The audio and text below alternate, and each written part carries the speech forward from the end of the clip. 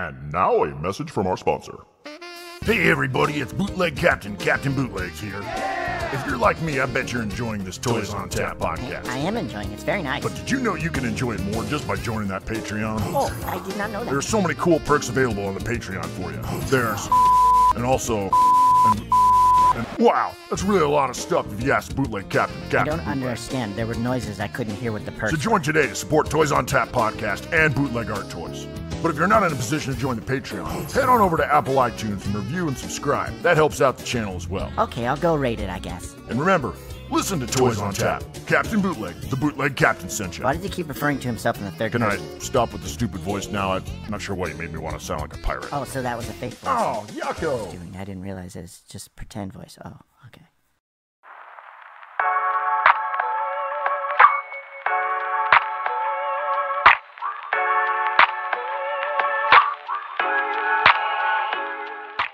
I'm going through the Goldbergs, and your episode just came up, which was fun.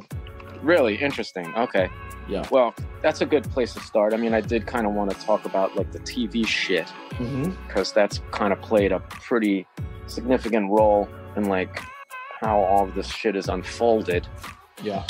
And I'm still living, in the ripple effects of, some of those endeavors. I think like just to give it some context, to just like roll back the timeline a little bit. Yep. And just talk about how I have been on and off of television since I was like 4. Like I remember the first time I was ever on TV, I was like 4 years old. And we were living in the West Village with my family, and we used to watch PBS a lot. It was into, Sesame Street, Mr. Rogers, all of that shit. And there were a lot of these shows in like the early 70s, like Free to Be You and Me, and all these like things where it was just like all these very sort of hippie or like post-hippie, like sort of like hippies with families and kids doing ecological stuff. I don't think they called it environmentalism at the time. They called it like ecology or whatever. And we lived in the West Village, and there was this recycling center. This is when like the recycling movement started to get going. And there was this little block with no buildings on it where people would dump their recycling. And this feels like it's in another planet at this point, but like people who lived in the neighborhood would just volunteer to go and work there for nothing. Jeez. Yeah. So that's what we did. Everyone in my building, we lived in this co-op building with a bunch of young families. And on Saturday and Sunday, we would go down there and bale up newspapers and crush cans. And they had these metal boxes that you would get in, and you'd have the safety equipment on, and it'd be filled with glass, and you'd have to smash all the glass for some fucking reason. Like they had the one for the green glass, the brown glass, and the clear glass. And this wasn't really for the kids. This is like the grown-ups would go in there and just smash glass bottles and then have those all shit. I don't know what the fuck was going on. But anyway, one of these little hippie TV shows that was on Channel 13 was filming there. Yeah. And I was excited with the prospect that I'd get on television. And so they came for the day, and I would do little things. I was 4. What could I really do? But I would like help with the newspapers and carrying things around. And I remember they were filming all day, and I was like, wow, I'm going to be a TV star, And then the show finally came on, and I was on it for like 1 second, as just like a piece of B-roll. And I was livid. I was fucking livid. I really thought that like it was going to be about me for some reason, and then they were going to give me more action. But, I don't know. I guess from that point, it was just always getting on TV. It was just something that happened to people, And a few years later, in 1980, I had my second appearance on television was when we went to go see Empire Strikes Back on the opening day. And this is like, we went at people had been lining up at 4:30 in the morning, which was outrageous at the time. Yeah. That anyone would do that. Yeah. Cause that's crazy. Cause I've seen scenes and clips and stuff where people like, it was just so mind blowing that was the first time people had ever seen others do that. Right. I think so. I mean, there was Yeah. like one guy dressed as Darth Vader there. And, you know, I mean, this is where you had to actually line up and buy the fucking ticket, Mhm. you know. And people started lining up at 4 a.m. My mom took me out of school that day, Mm. and a couple of my classmates, and we went up to Lowe's Astor Plaza on 44th Street, I think that was, where I saw the original Star Wars. And she somehow finagled somebody to let us cut ahead on the line, you know. So she cut the line with like me, and about four or five other kids, and the news people were there, you know, covering this spectacle. You know, this shit is on my website and on my YouTube page, and they were like looking for people to talk to. So I screamed out, "I saw Star Wars 21 and a half times," you know. And they wanted to talk to me. So they stuck the microphone in my face and they asked me a bunch of questions. And I was on the news for like maybe 30 seconds or whatever. But, Yeah. you know, it was a pretty telling thing. Going and then, back real quick, going backwards, how did you find those clips to then use? Were they just, you had oh, them? no, I had them on VHS. Okay. Because we knew what was coming on at that night. So we went home and just, you know, that's what people used to do. They used to tape TV. Yeah. You know, if there was a show that you wanted to watch and you couldn't watch it at the time, you would record it onto a fucking VHS tape. So anytime, I have a lot of weird shit from TV that I recorded back then, just because that's what you did. I mean, all the weird Manhattan cable stuff, all the porn shows, I would record those things. So yeah, I had them on VHS tape, and that I recorded myself, and I digitized them. And then not a whole lot of shit happened after that. And then jump ahead to like 1997, right? And I'm back in New York, hanging around, just doing dumb shit and partying, and you know, everybody's hustling, right? So some friend of a friend is like, "Yo, my friend is like here in the city, and the dating game is here, recruiting. They're looking to cast contestants for the dating game." I guess that's what they would do. They go from city to city and just have these open calls. And this person's friend is like, this person will make more money the more people that she can get to show up to this audition. So I was like, all right, fuck it, let's go. We were drinking and fucked up. You know, I just went there. I wasn't expecting anything. I didn't even give a shit. I just went there to help this person out. And, but I auditioned. It was just in this little office room. And I got up there and I told the story of my mom's tit clamps, right? Just like you know, they wanted something provocative and racy. So that was what I had available. So I told the story, and I wound up getting cast, you know. So they flew me out to LA, and I was on the dating game, and they had me, so dumb, because they had me talking about, they were like it was like, and it was all racially segregated. You know, they had like, they would shoot each episode of the dating game had two different games. You know, it would be, first one would be like, the men and it was all heterosexual. The men are behind the curtain and there's a woman picking. And then the second scene would be like, there's a man there and the three women are hidden. You know, you know how the dating game works, right? Yeah. You know, it's like, basically you just ask questions of these three people you can't see, and then just based on the answers, you pick which one you want to go on a date with. So we were the white guys, and then there was three black girls backstage, you know, for the next scene. So I was making time with one of them, you know, in the green room. Yeah. And then, which is not relevant to the story really, but it was just kind of fun. But then we go up there, and like each guy, it was so staged, like all the questions were predetermined. And they were like, there was like the rockabilly guy who's, all the questions were about his guitar and his hair gel and his car and, you know, his music and shit like that. And then there was the frat boy football idiot, and he was like, and then I was like the degenerate sleaze guy, you know. So, and we were coached to like play to that type. And so the questions were like nipple clamps, tongue kung fu, which is like tantric yoga shit, and porno movies and stuff like that. So I did my part. I have this on my website too. And I didn't win, thank God. The girl was not for me, but you know, I guess I was too much for her, but you know, whatever. went how it went, but I was like getting comfortable with this thing. You know, they flew me out there, and I just like getting comfortable with this idea of just being on TV. So a couple of years after that, in like 2004, I was so fucking broke, and I was just desperate for money, and I'm looking on Craigslist for shit, and I see this ad. I was looking at everything, creative jobs, acting jobs, things like that. And there was a thing like, are you a lovable loser that's having trouble with getting with your love life? We're offering $1,000, to be on this new show called Beautiful Losers.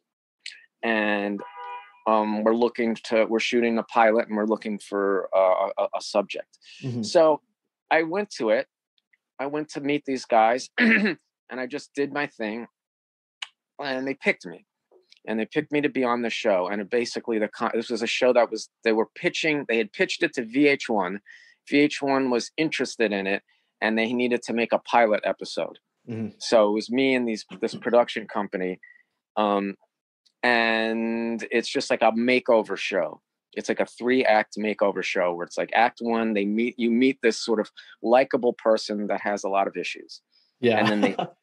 And then they figure out what the issues are, from your attitude to your appearance to your habits. And then the second act is they give you a makeover. And then the third act is you go on a date with somebody. So they came into my house and they saw this piss jar that I have, which is kind of famous. I still have the piss jar, by the way. And I was thinking about making an NFT of it. And, and they just captured my whole personality. And, I was a very curmudgeonly kind of angry guy at the time. I was still living at my mom's house, and I was just like, really tight. And then they looked, and my clothes were all gross and busted and everything like that. And then the second act, they got me some new clothes and gave me an attitude adjustment. And they put me in all these situations where I had to deal with women, and the narrator is there off camera coaching me through all of this stuff. It's pretty fucking funny. And then the third act, I wound up going on a date with a girl that I saw in the New York Post. That was like, I was in a band for a really long time. And this woman that I was in the band with was a DJ, and there was like a story in the New York Post about women DJs, downtown women DJs of color, and there was this one girl, this like Filipino chick named Jenny Doom. And I was like, oh my God, who the fuck is that? She's so cute. So I had the director, the producers arrange a date with her, went on the date, and then that was the episode. And she actually wound up scratching on a couple of songs on one of my records, and then it didn't work out. But show got some, they showed that shit to VH1, and on the strength of that episode, they were able to sell the show. And it went for one season, and then it got canceled. And then these people went on to create Love and Hip Hop, and the rest is history on that. And so and I got my $1,000. So and then it came on TV, and for like a brief period of time, people would recognize me on the street because of it, and I got really, really hooked on that. Really, really liked that shit. Well, a couple years later, we talked about this at the end of the last episode. I'm on the toilet looking at Twitter, and they're having open calls for Work of Art, Next Great Artist, season 2 on Bravo TV, which, for those who might not know, is just like a competition style reality show in the same format as like Top Chef or Project Runway, where you get a bunch of contestants every week. You hit them with a challenge, and then they do the challenge, and you follow the drama and the process. And then at the end, some experts look at the results. Somebody wins and gets accolades and prizes, and somebody loses and they get eliminated from the show. And I was like, I had seen the first season of the show, and I was like, I should have been on this. What the fuck? So when I saw the audition, I immediately knew I was going to get on it. No problem. Like there was an open call at Brooklyn Museum, and 5,000 people showed up. And then they had an open call in Chicago and an open call in LA, which about the same amount of people. So 15,000 people showed up to fill like 10 spots. Yeah. And for not 1 second did I ever question that I knew I was gonna get this. What was that in you that knew? What Because I'd described that? already been on TV a couple of times, and for whatever reason, I just seemed to work well on TV. Yeah. Like, I'm a complete disaster on Tinder, but on television, like, the best parts of me come through succinctly, and people just seem to get it. And like, that's not a flex or anything. It was just like I had enough. I had already been on TV twice to realize that I had certain strengths in that area, and that I figured, in addition to that, my art is kind of interesting. And I knew it wasn't even about the art. They weren't looking for great artists. They were looking for personalities that would make the show work. And I think that's what gave me the advantage over everyone else there who thought that they were going there to sell themselves on the merits of their work, which wasn't that at all. But also the work was interesting and unique enough, and I was able to speak about it articulately, in order to get it. So I'm waiting online for like 5 hours to get into this fucking thing. And finally you get into the Brooklyn Museum, and there's like all these tables, like there's like a couple of dozen people interviewing the contestants. You have like 7 minutes to sit down with this person, show them your portfolio, and give them your shtick. So I sit down, I did the thing, boom, I said what I had to say. I had a little book. I actually sold this book on one of my live auctions earlier this year or last year. It looked like shit. The photography was terrible and the printing was really bad. Someone paid a couple of $100 because it was the work of art audition book. So the thing about being on TV that's so great is that it just creates instant ephemera that you can sell. So anyway, and then later that day I get the phone call. We want you to come back for the second round. Bring a piece of work and come back in a couple of days, and and some of the producers are gonna be there. So I go back, and Simone DePuri is there, who is a famous auctioneer from this auction house called Phillips DePuri. And do you know who he is? He's like, I know his auction house. Swiss guy, and he's got this flair for gaveling, and he's just very dashing and dapper. And he already, I had the ringer because he already knew who I was, because a few years prior to that, this guy named Steve Agan was working there, and they wanted to do toys because Christie's had done a toy auction like the year prior in like 2007 or 2008. And they wanted to get on that. So they were just curating like toy art, everything from like vintage, Japanese Godzilla kaiju shit to like contemporary stuff. And We interrupted this broadcast of Toys on Tap to bring you this. Meanwhile, in a galaxy of bootleg treasures. DOV2, we have engine failure. We must crash land on DKE Toy Planet. Oh my, we're doomed. Wait, salvation. Hooray, we're saved, DOV2. Limited edition custom artist-made action figures at DKE Toys. Check out www.dketoys.com for a full catalog. Hooray for custom action figures. DKE. he knew who I was. He bought one of the pieces that I had in his auction. It was like a DJ Stormtrooper. It was like a 12-inch 1/6 scale, like Marmot Stormtrooper thing that I turned into a DJ. And he bought that, so he knew who I was. So I aced that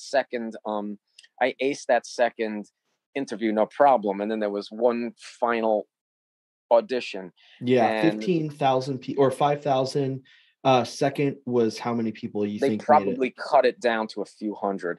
Okay, so once you get into the third, it's like 10, 20, 50 people. Something like that. And they flew me out to LA, and I just played them like a fucking cheap fiddle, man. That's why I was sitting there and was like the main people from the producers, and China Chow was there, and I just knew what to say. And but I kind of fucked myself in a way, because right at this moment, I'm at the height of my bootleg figure supervillain celebrity. This is like 2010, early 2011. And like, I was unassailable at this time. My confidence was at an all-time high, and everything was going great for me. And I had like fully matured into this persona that I had created.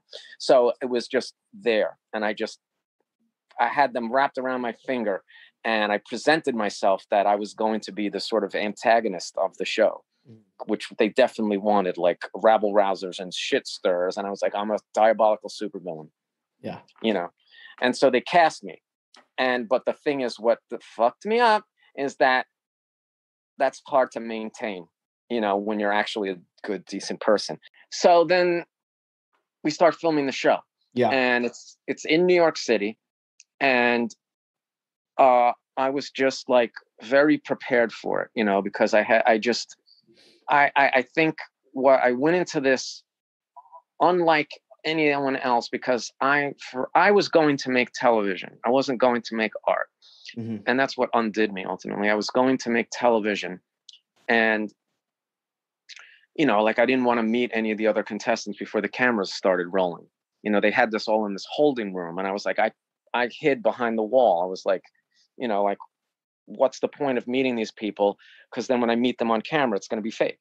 Mm-hmm. You know, like I don't want to do any acting here. Like I want this is reality TV. Let's make it real. And, you know, unlike the dating game, there was no coaching or anything. Like this company named Magical Elves was doing this show, and they're one of the top like production companies for this like sort of like you know, signature, like, you know, high-end reality TV, you know, and it's like they very much are about keeping it real, you know. So they didn't give us any coaching, which was fine for me. So get there, and basically, and I immediately fucked it up, like, because what I had failed, I knew how I had the producers on my side, and like everybody else on the show was really nice, which became a problem for me, having positioned myself as the antagonist.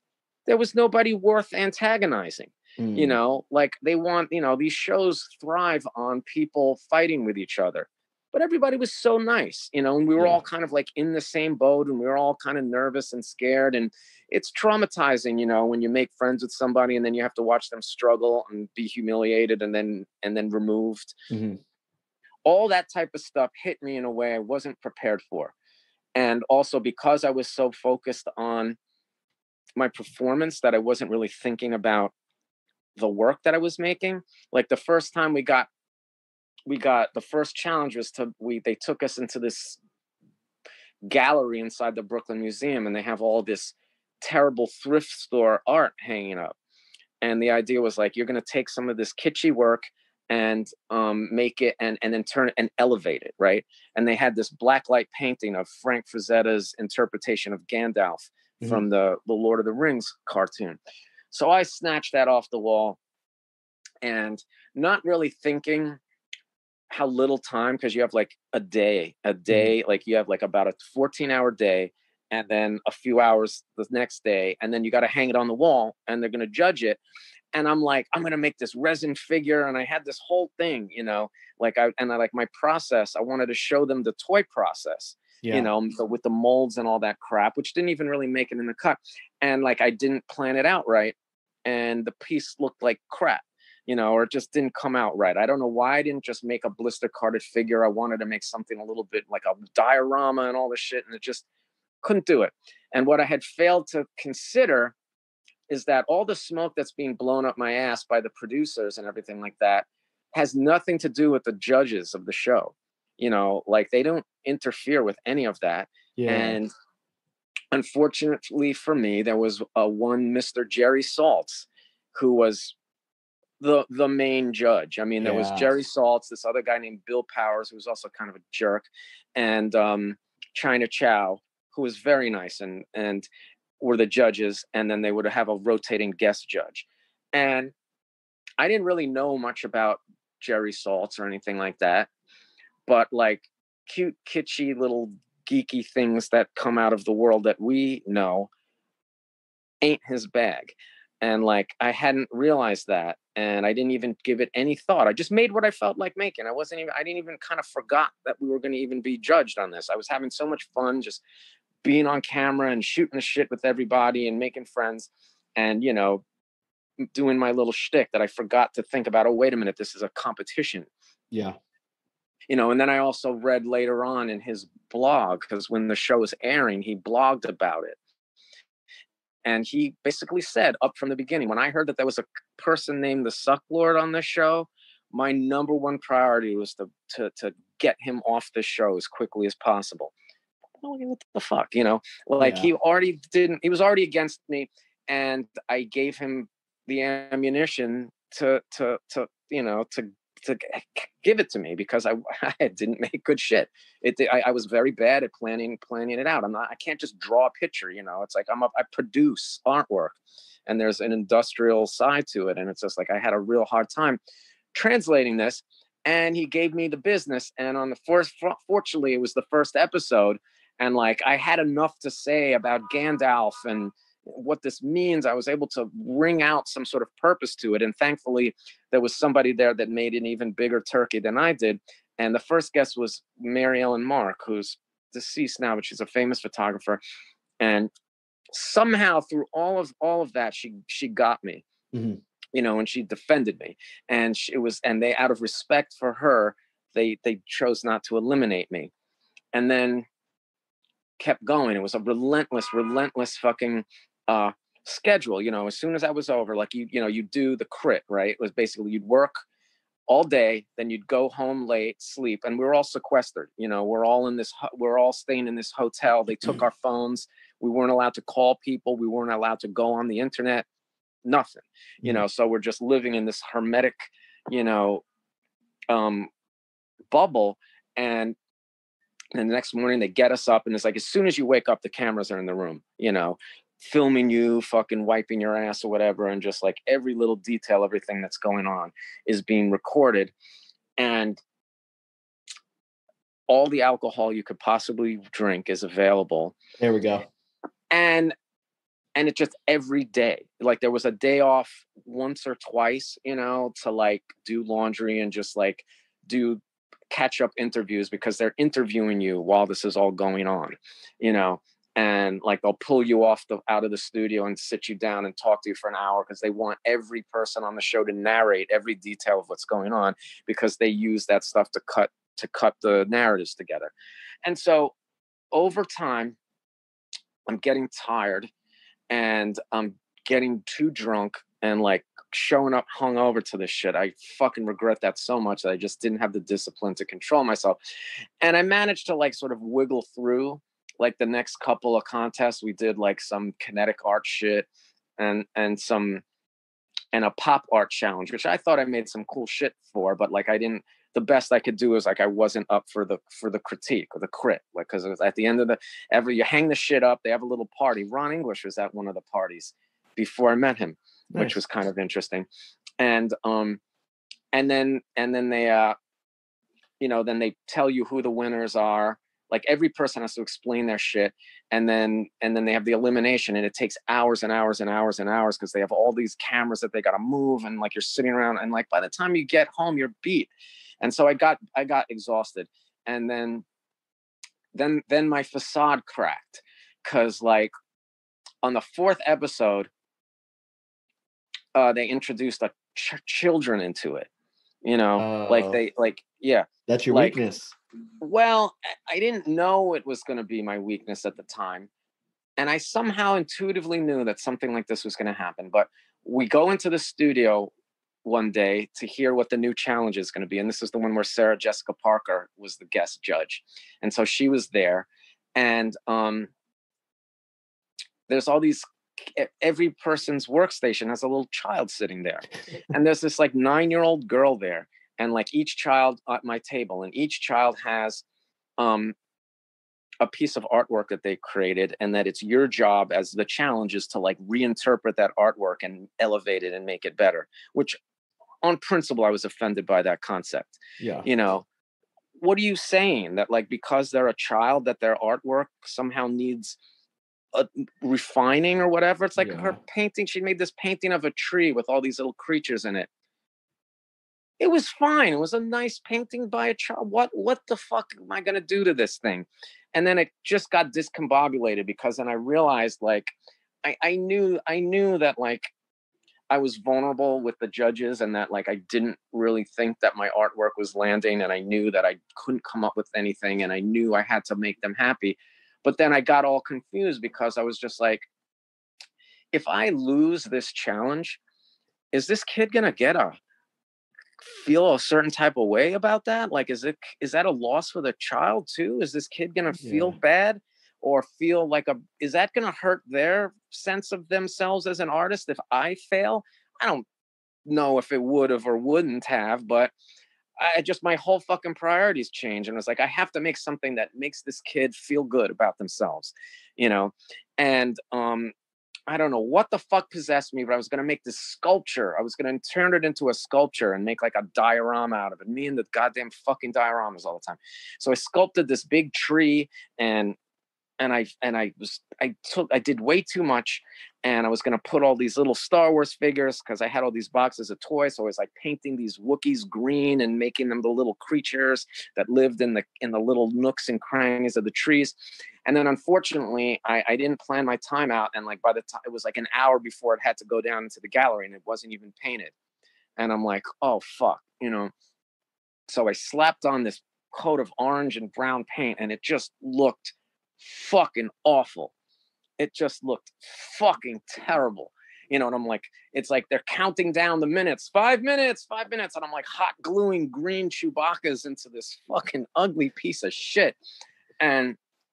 And then they finally wheel it out into the gallery, and I'm like a mess. I'm on the verge of tears because I'm like, this girl is gonna see this thing and hate it and hate me. And like, I wasn't even thinking about the critique or the elimination or anything. Like, all the fucking bravado and all that just went out the goddamn window.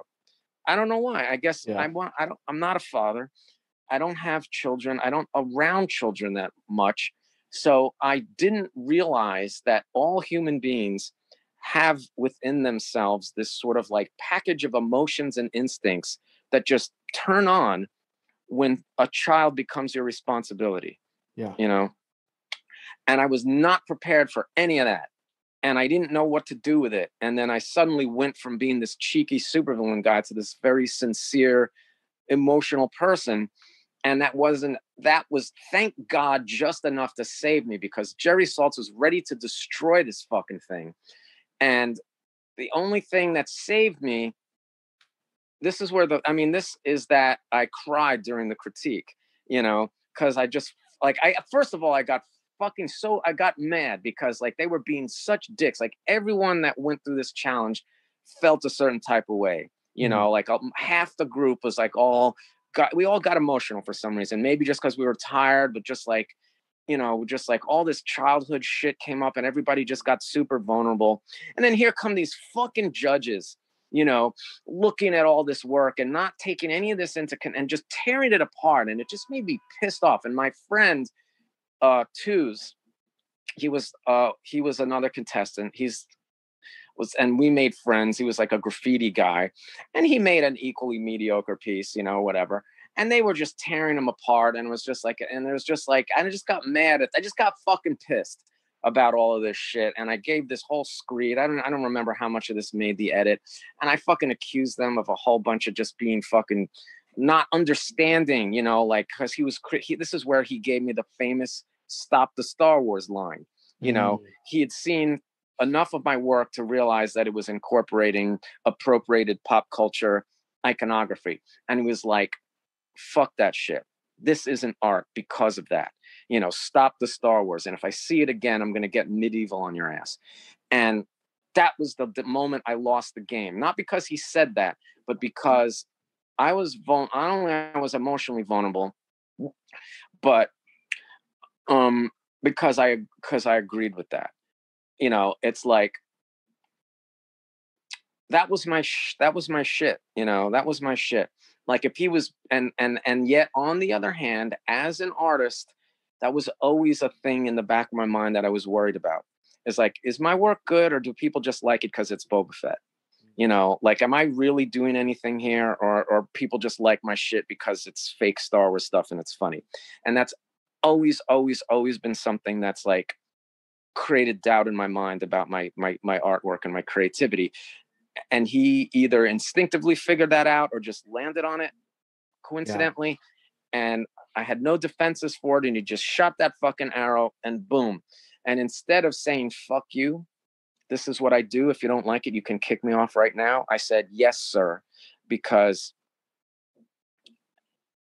like I said, it was just a vulnerability, and I didn't want to get kicked off the show, to be honest with you. I knew that no matter what happens, like every second of screen time that I'm getting here is worth a lot, you know, and who knows when I'm going to be on TV again. So I wanted to stretch it out. And I think because I made that sort of like compromise with myself, with myself and with my own standards, that I had surrendered at that point.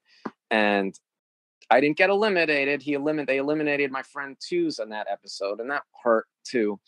And then we're there till like 2:30 in the morning filming this crap, right? And I'm getting fucking wasted. And then, you know, you don't know what's going to happen the following day. We get back to the thing. I'm upset about a whole bunch of shit. I had no time to think about this or process this stuff. And then at 5:30 in the fucking morning, Simone DePury comes and wakes us up and drives us out to the place where they print the New York Times out in Queens. And they give us a new challenge. And I am not ready. I'm going on 3 hours of sleep. I'm hungover. I just got put through the ringer emotionally. And now I just have to fucking get my shit together and do something completely different and unrelated. Couldn't do it. And I decided I'm not going to make my work the way I usually make it. I'm going to try to please the judges. And then it was shit. I made shit. And like, I'm like, why am I still here? I should have left. I should have got kicked off the show. And didn't happen. And then so I made a terrible piece. And the same thing happened. And I was on the bottom again. And I was there till fucking 2 o'clock in the morning getting drunk. And fortunately, my other friend, Bayate, had made something that was just slightly worse than what I had made. And he got eliminated. And then the next day, it's like, okay, you're going out to Brooklyn and now you're a street artist. And I still torture myself over this because everybody was kind of rooting for me, you know, not the villains, but like everybody else, the producers, the China Chow, like Simone DePury, the other contestants wanted me not to lose, you know, in a pathetic, miserable way. And everyone knew I was struggling. And this should have been a fucking no-brainer. You know, I'm from New York, you know, I'm in that world. Like I should be able to ace this, right? And they paired me up with this other woman named Sarah Kay. It was very nice, completely different type of artist. It was like a team challenge. And I have no ideas. I can't think of anything. I'm just bereft of, I'm demoralized. I've lost track of, I lost the fucking narrative and wound up just making a mediocre, compromising piece that had nothing to do with my style. And I had the worst fucking critique of my life because I'm standing there. I didn't think the piece was that successful. It was like we took this paper on the wall and we made this thing that looked like a maze and glued some wooden sticks to it. And it just didn't look like anything. And I was just so I was so like checked out with what we were doing. I wasn't even thinking of anything. And the guest judge was Lee Quinones, who is famous old school graffiti artist. He was one of the main protagonists in Wild Style, and you know, a New York legend. And like, I'm the New York guy, you know, and here I am standing there having to defend this piece that I thought was indefensible, you know. And what happened was, and this created so much trauma for me, is that they always let the guest judge go first when it's time to tear down the bad work. Yeah. You know? Jesus.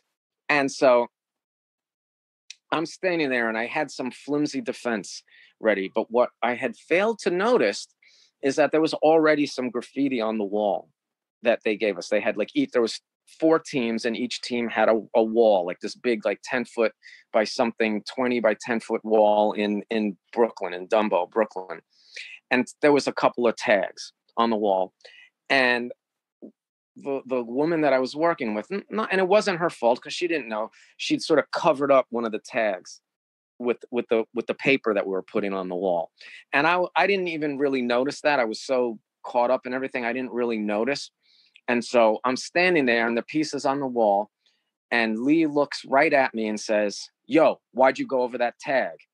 And I'm like, oh, fuck. Like, I'm a toy. And I was like, you don't do that in graffiti. Yeah. You know, that's beef in graffiti. If somebody if you go over another writer's shit, that's a violation, you know, and then there's going to be some retaliation. And it's just like, and as soon as he said that, it was just, I was fucking done. I was like, I cannot go back to New York after this. It was not only that it was such a bad thing that I went over someone's tag. It's just like, I should have known that. I should have caught that. Yeah. I shouldn't be standing there caught out there like that, you know, looking like a sucker on TV, being the cool New York street Lower East Side guy. Thank God that didn't make it into the edit. But, you know, I gave some flimsy defense, and then like they just tore the whole piece down, and I had no defense. And I guess they just got sick of me, and it was my turn to go, and I got eliminated. And, you know, got kicked off the show. And then for the 6 months, there's like 6 months between when it wraps and when it airs. And that you're not supposed to talk about it. So I'm just like, I got 6 months to live. And then that show's going to come on. All my friends are going to start rooting for me. And then I'm going to suffer this just complete defeat of my credibility. I'm going to be destroyed on television, and my career will be over. And I couldn't tell anybody. And I had to keep it to myself for fucking 6 months. And I'm just like falling apart inside, just thinking like everything I created just got destroyed there. I mean, I guess I must have, ultimately none of this turned out to be true, but in my mind it was. And especially I couldn't talk about it. It just festered in there. And then like around, you know, a month before the show is going to come on, they start doing the commercials and the promos, and I'm seeing myself on TV and on commercials, and everybody's hearing about it, and everybody in the toy community is like, oh, this is great. You know, finally one of our people is like really getting the recognition they deserve. And oh, I bet you killed it on that show. You probably win, right? And everyone was like, yeah, I can't wait to see this. And like the first couple of episodes finally come out, and like even though I wasn't like killing it, you know, with the judges, like the way it was edited, I came across very sympathetically, and it was working for me. And I was, you know, getting all this press and all this attention and sales and all this shit. And I'm just like quietly just dreading this, when the hammer's going to fucking drop.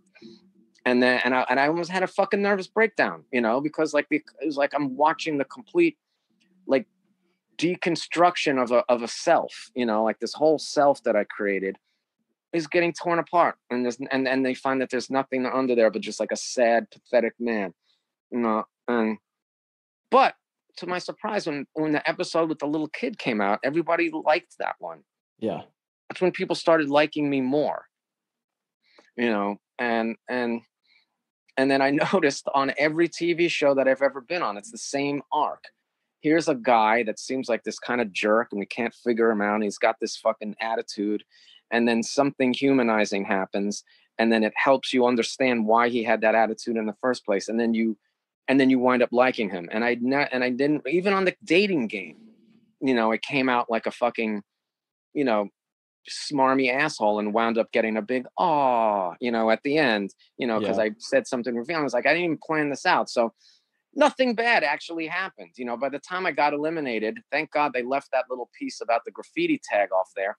And I guess somebody in the editing room must have liked me, because they did the best they could to make it look like an injustice that I got kicked off the show.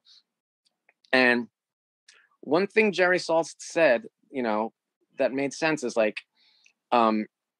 every artist should experience some sort of great public failure, you know, to inoculate yourself against self-doubt and criticism. And it was like, so it worked out great. Nobody gave a shit about me losing. No one gave a fuck. All my anxieties were for nothing. And then I had a whole street art campaign ready to go, where I just put up these posters all over the city, just like, the SuckLord is a fraud, you know, and I just owned it. You know, I just fucking owned it. And then he made a whole bunch of action figures about it, sold a shitload of them. I made an action figures of Jerry Saltz and all that shit. I managed to milk the fuck out of it forever. Or not forever, for a long period of time, and everything was fucking fine. And then I was like convinced that now life is going to be different. Everything's going to be different now. and like I'm on the way up, and like I don't have to make these stupid fucking toys anymore, and I'm gonna be a TV star. And it's like the following year I got offered another show on Bravo as like a plot device for this show called Gallery Girl, which was just like, have you ever watched that? Or no, never even heard of it. It's this ridiculous show that they made. I guess what they were attempting to do was do this thing like the real lives of the Lower East Side. So it's basically like they find these like privileged white girls that want to work in the art world, and they follow them around as they try to get hired by art galleries or run their own art gallery or whatever. And I guess when they were making the show, they were still kind of buzzing on work of art, which ultimately got canceled because didn't get good ratings. But like it really seemed like Bravo wanted to do something with me, you know, because I seemed to be the breakout star. You know, every reality show, new reality show cast always has this breakout star thing, and Sarah Jessica Parker was jerking my dick on Andy Cohen's show. I got to go on Andy Cohen's show and shill my toys. And then I got invited to be on the show called Gallery Girl. And it was a great opportunity to sort of like re-burnish my image, because there was these two girls that had this gallery a few blocks from my studio. And I guess they were running out of story for these girls, you know, like they weren't doing anything and they had no material except that the gallery wasn't making any money and they were going broke. So they're just like, they fudged it a little bit to sort of strongly convince them that maybe they should ask some guy named the SuckLord, you know, who just got on the cover of the fucking Village Voice because of the TV show, to do a show there. So they came to my studio and we came up with this whole thing, and was like, this is during Occupy Wall Street, and we were going to do this thing. It was going to be like Occupy Wall Street meets Transformers. And, you know, and then we did this whole thing in the gallery. This is also on my website if you want to watch it. I took the episode and I chopped out all the parts that I wasn't in and just made it, you know, the SuckLord story. Yeah. And it's fucking hilarious. And again, it's the same thing. These two girls are very dubious about letting this sort of sleazy, grungy little, you know, street rat toy weirdo into their very nice, fancy space to do act Transformers stuff and pack it with geeks. What the fuck? And then I made them several $1,000s, and they paid their rent, and they paid their rent. And so at the end of the episode, they wound up loving me. And that was that. And then I was like, okay, great. Then all these other offers started coming in. And I signed a development deal with this other television network. And they were going to do a SuckLord vehicle and like put all this effort into it. And then, thought like, okay, that's it. I'm a TV star now.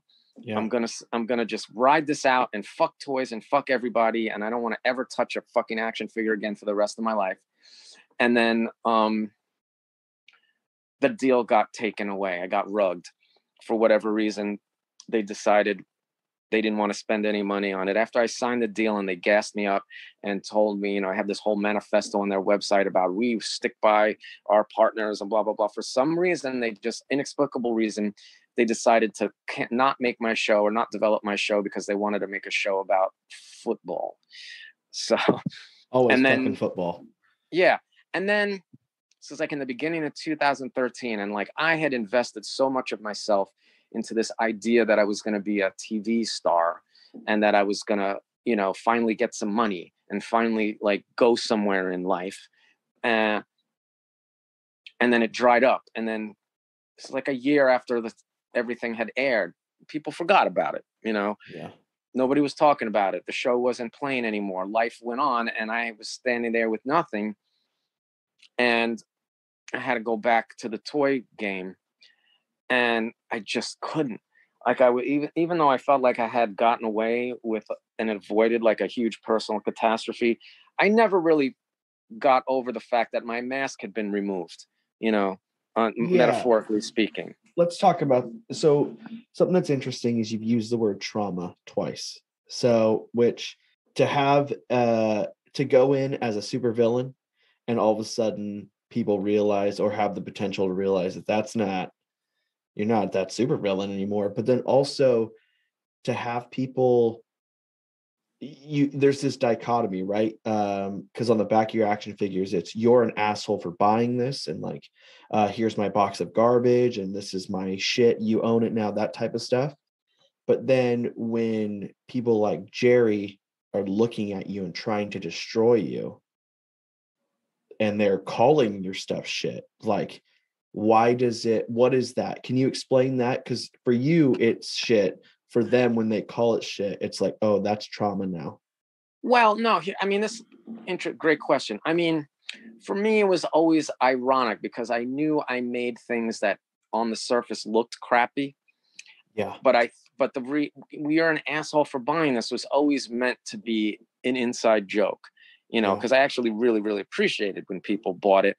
It was just more like, if you can read that and laugh at it, you get what I'm trying to say here, is that inside of this like seemingly crappy looking action figure, it's actually wrought and infused with personal meaning and commentary and context and content that transcends, at least this is my imagination, transcends the piece itself. The piece itself is almost just like a suggestion of a greater, idea and concept. And it's like, the thing is, in that case, I'm in control there. Mm-hmm. It's like, I'm dictating, this is what it looks like, this is how you're going to receive it. I'm in charge, and the power sits with me, and that was all that had been hard wrought to be able to do that, because, if you've listened to the other episodes of this show, I was a vulnerable person as a child, and it took me a long time to build up this sort of armor around myself where I could actually pull something like that off, where I actually had the confidence to like provoke people and to like take a stand and do something controversial and act as a lightning rod and be able to weather it and master it and use it for my own nefarious purposes and enrich myself off of it. That worked for me because I had control of it, and you only saw the vulnerabilities if I wanted you to. And what unnerved me or unmanned me about being on the show is like I had lost that control. Like I was losing my power or losing control of the narrative, and I couldn't stop it. And that was what was disturbing to me, that like I was like, it was being taken from me, or like that, like it was slipping away, and I wasn't, the story and the events were getting ahead of my mastery, and it's happening in public. And now that the armor is gone, my enemies have a clean shot at me. And it was just like, I just felt naked. Yeah. I just felt naked on TV. And like, I was able to claw it back and rebuild it, because fortunately it isn't really a persona.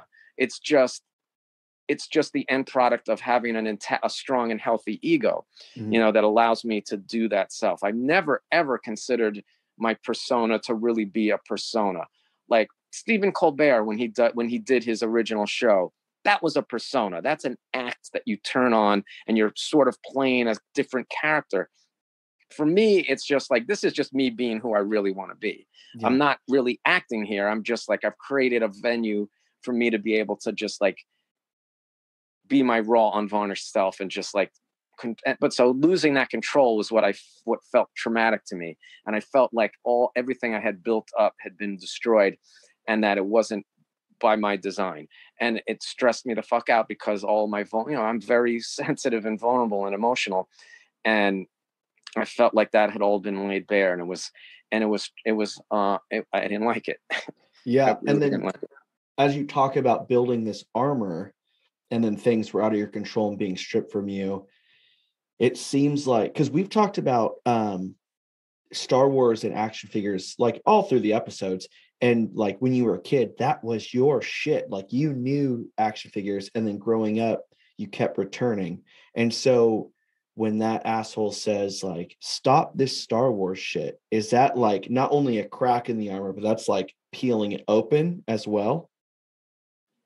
Well, I mean, maybe. I think it was just, like I said before, I always was completely unsure if that somewhere underneath all of it, I was a fraud. And that it wasn't like that kind of brought tears to my eyes right there. That's a statement that is like, that everyone needs to live by. Sometimes I believe, like, we go through life trying to figure out, are we a fraud? Right. Yeah, I mean, it's imposter syndrome. I think every creative person goes through that. In fact, it's the undoing of a lot of people. Yeah. You know, I mean, they wonder why artists are so unwell most of the time, is just because you have this whole extra thing that you have to worry about. And it's like feels beyond, you know, beyond your control. And it's like so contingent on validation from others, Yeah. you know, and sometimes people don't get it. And sometimes they get all the validation in the world, but they can't figure out how to self-validate. And if like sometimes you get that, you know, if people are worshiping you as a great genius and then you yourself feel like a miserable piece of shit, that sort of dissonance between your public self and your private self could really fuck you up. But so I don't think saying stop the Star Wars disarmed me. I was already disarmed because I felt like just being with that kid just like made me forget, you know, just change my priorities. And then he was able to just, you know, lob all this other shit against me, and just like it wasn't bouncing, there was no armor for it to bounce off of. So but I got my revenge on Jerry Saltz many times over. You know, I have made so much money satirizing him and making action figures. I mean, off camera, he's a fine guy. You know, he was cool with me making figures of making endless action figures of him and playing with his image, and he didn't ask for anything in return. He signed a bunch of the packaging that I made. He never fully understood what I was doing. I mean, I think to this day, he still doesn't really get action figures, but every once in a while when he's having a slow news day, he'll post something I did of him. And I always wind up getting like an extra 1,000 followers or whatever. So it's fine. I won. I ultimately won. But nevertheless, it's just like I did have to regress, you know, because like after, you know, when my TV career failed to launch, I had to go back to doing the same old thing, but I wasn't the same person anymore. Right. You know, it just like felt like that process had changed and I couldn't just go back and turn it on again. Like I felt like too much had happened, that like I've already revealed myself and I just don't feel it. I can't feel it. And then a bunch of other shitty things happen. Like I told you, like this is like me and Dove tried to scale the business and it didn't work. And we wound up making like a lot of product that didn't resonate and didn't sell. And I fell on some hard times financially. And then guys like Killer Bootlegs were coming in and, you know, mixing shit up. And like, I was like at a low point in my creativity. And these guys were like really taking away my audience and taking away my collectors. And I was just like one thing after another, you know, and then I lost my studio, lost my relationship. And just like, I was just like sort of out there, you know, and I wound up moving into another studio, which was significantly more expensive. And I'm still there now and it's still expensive. It's like, I'm still living in this sort of post work of art world where it's just like, you know, the money part got harder because my overhead went up. And then right around that time when like I started to really get nervous about the future, I heard this podcast called Adventures in Design. Do you know that? Yep. And Huck G was on it. Is it Huck G or Huck G? Huck G, I think. Huck G. And we all know who he is. I mean, he was a big time kid robot guy, you know, and he was sweeping the floor with all his custom dunnies and monies. And he was just like always winning all the designer toy awards. I've never won a single fucking thing in my life, but, you know, he's getting all these accolades.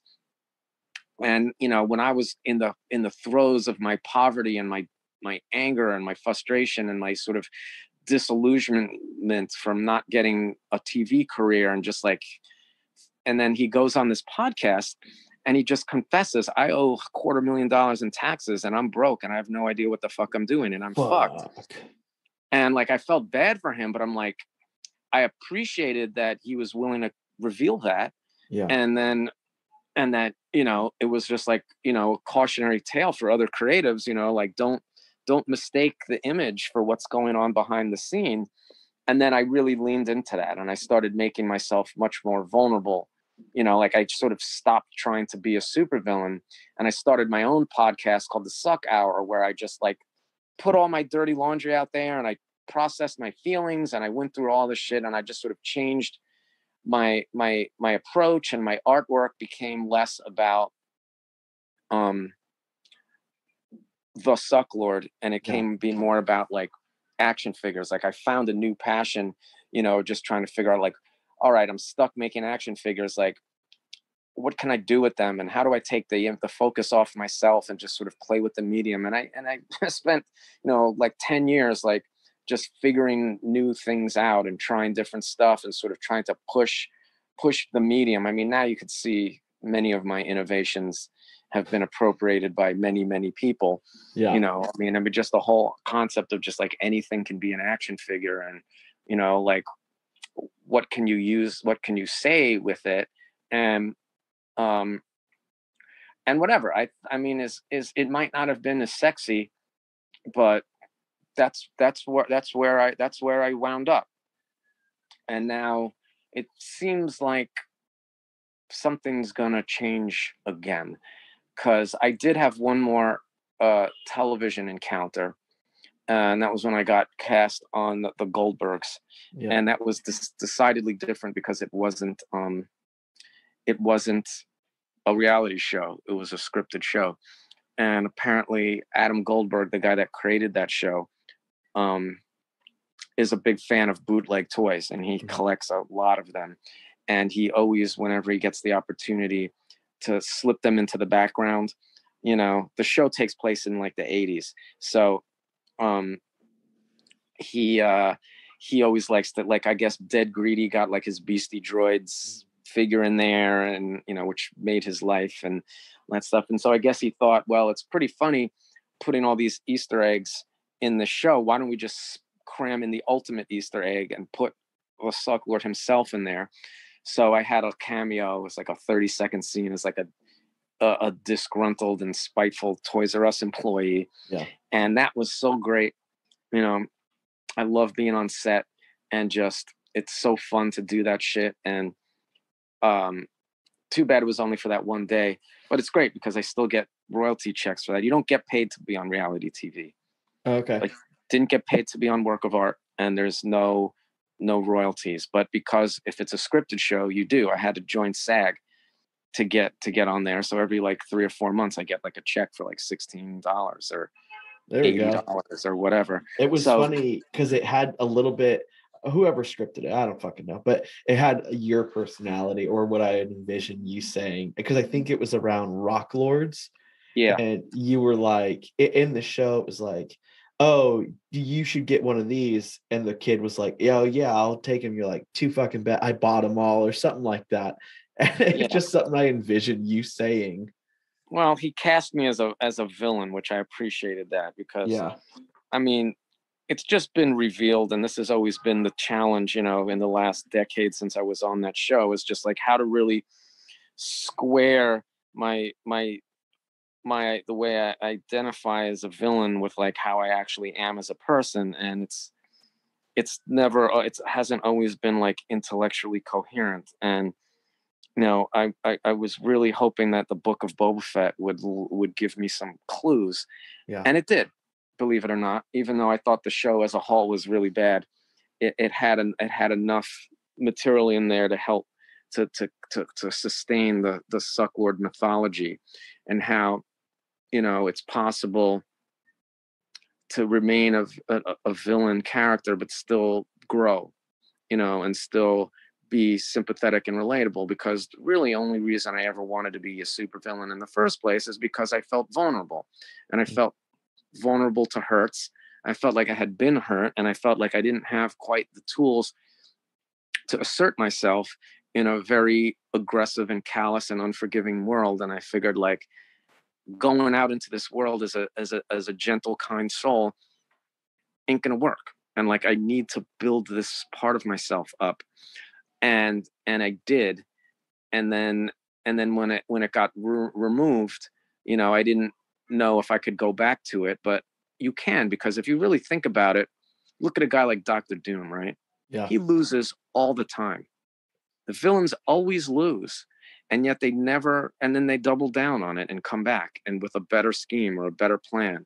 And it's like, as long as I'm going to be a person out here trying to do capitalism, and at the same time, like, pursue like a ridiculous creative vision, I have to be that person, because otherwise, or else I'm not going to make it.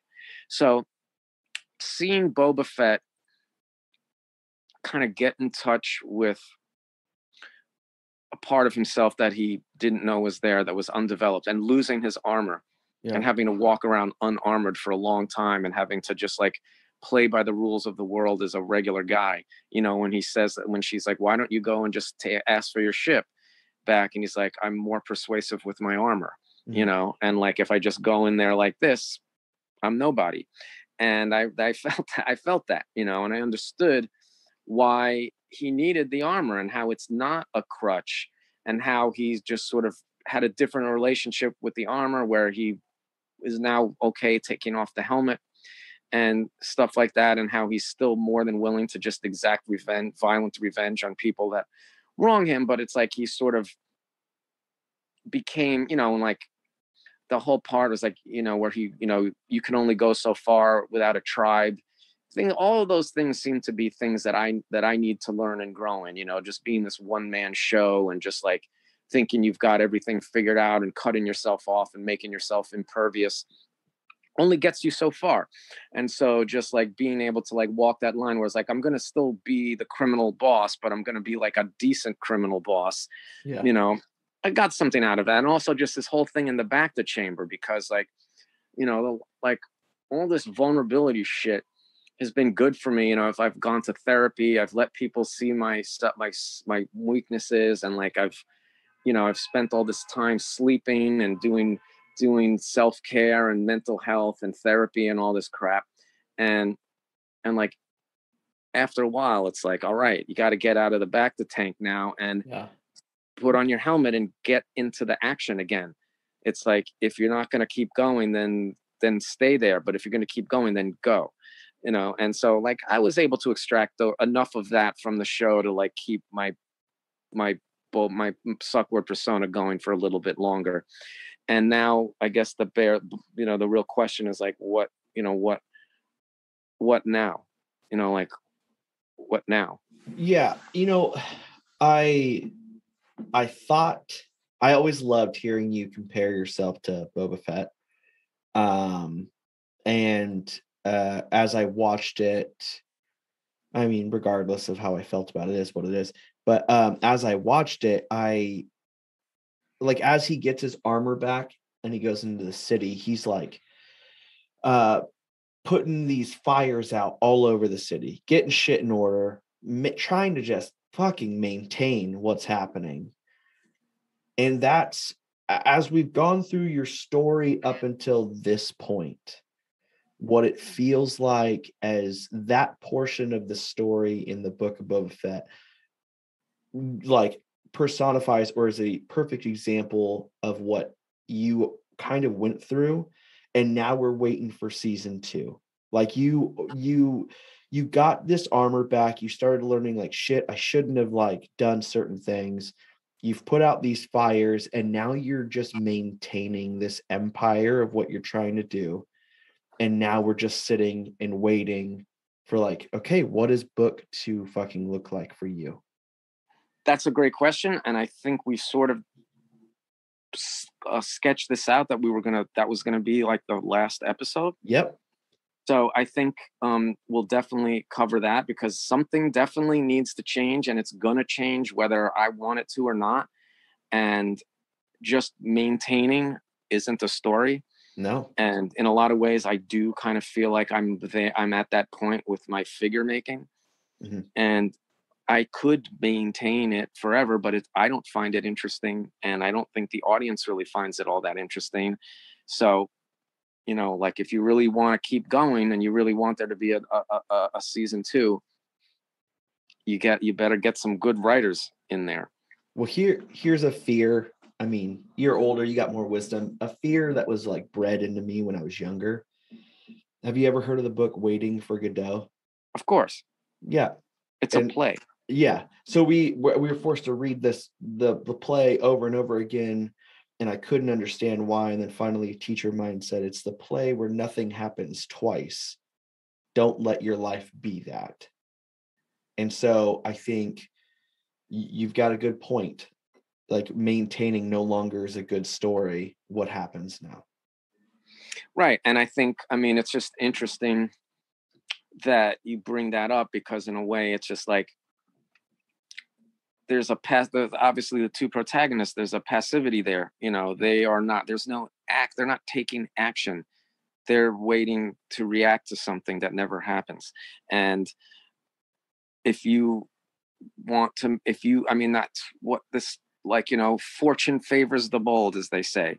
Like, you got to get off the goddamn bench and go find fucking Godot if it's that important to you, instead of just waiting for him to show up. Right. That is what the play is about. Right.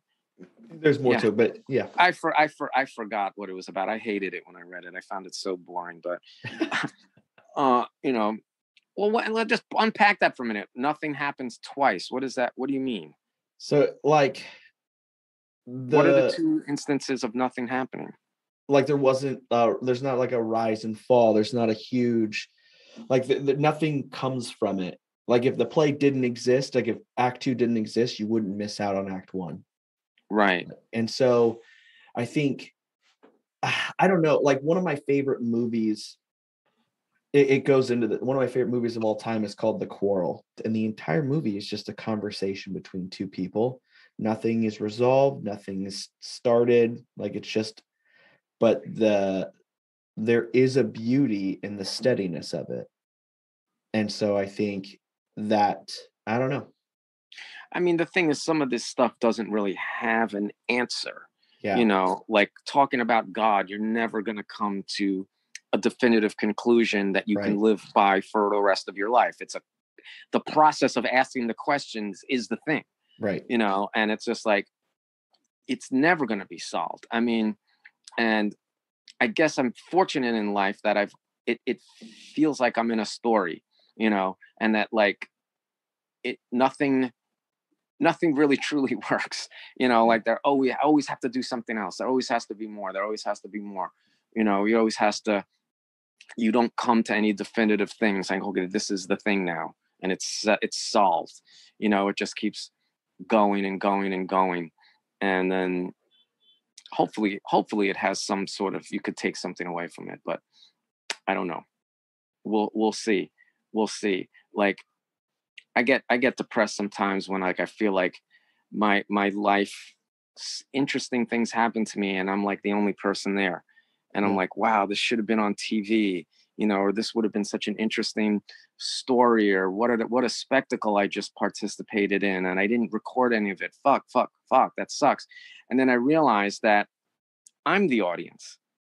At the end of the day, you are the writer and the reader of your life, and, like, at the end of the day, I think, like, what we're able to communicate to other people is just a filtered fragment of what is really there. And you just can't, like, being an artist, being a creative person, you're lucky if you get 1/10 of your vision out to 1/10 of the people, and it's just like, and everything else is just like, it's lost to the, to history, and all it just goes in the Akashic records, and no one sees it and no one knows about it. And while I'm having these moments, I'm just like, well, I'm here. Mm-hmm. And I'm not going to ruin this moment for myself because I don't have an audience. I'll be the audience. And this is awesome. And this is awesome. The last couple of years, I've spent a lot of time alone. And that, to me, has been one of the greatest, like, gifts that I've sort of uncovered in myself in my middle life, is that how content I am to be alone with my own thoughts, and how I never get bored, and I can always entertain myself with some activity, or I could just sit there and stare at the wall, and the shit going on in my head is endlessly fascinating. A lot of people got fucked up during COVID, because suddenly, like, all the externals were taken away. Yeah. And then they just had to contend what was going on inside of themselves and be alone and be in their own solitude. And a lot of people couldn't handle it. And I was, like, quite relieved to find that part of myself was still intact. And I feel like if you have that, everything else can happen after that. You can move from that. It's like, as long as your inner life is intact, everything springs from the inside, and everything comes from the subconscious. Everything starts as a thought before it becomes manifest in the world.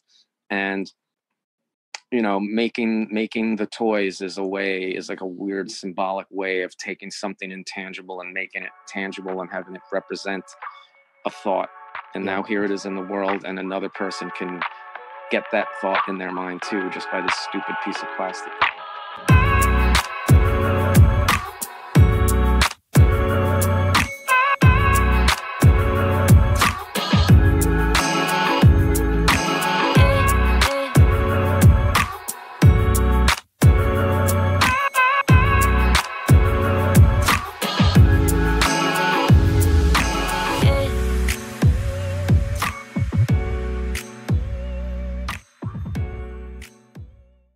New from Toys on Tap. Toys on Tap. Next episode. Next episode. It's great. It's amazing. You're going to want to listen to it.